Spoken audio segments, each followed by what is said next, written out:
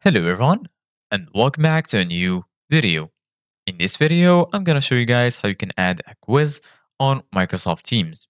So if you guys want to learn how to do it, just follow the steps that I'm going to show you.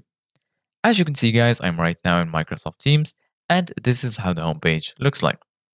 So as you can see guys, if you go to the left side of your screen, you're going to find the activity section, the community section, chat, and lastly calendar. So right now, I'm going to go to community. Once you're here in community, if you click on this plus icon, you can create a new community. So right here, you can add the name for your community. Here, you can add a picture, a description. You can also edit the community guidelines, and you can enable or disable requiring approval to join. And once you finish, go ahead and click on create, and your community will be created. Once you create your community, you can just invite people by clicking on invite right here. Then you can just enter the name, email, or phone number of the people you want to add.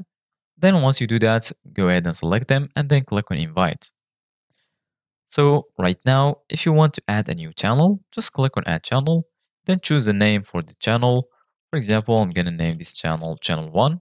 Click on add and then just wait for it to load. Then it will be easily added.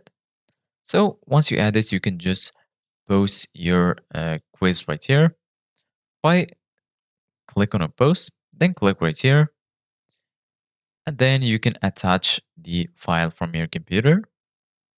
You can add also an announcement for it right here, or you can go to events, and then once you're here, go ahead and click on create event, and then you can create your event here. Just add all of the details about the event, then go ahead and click on send.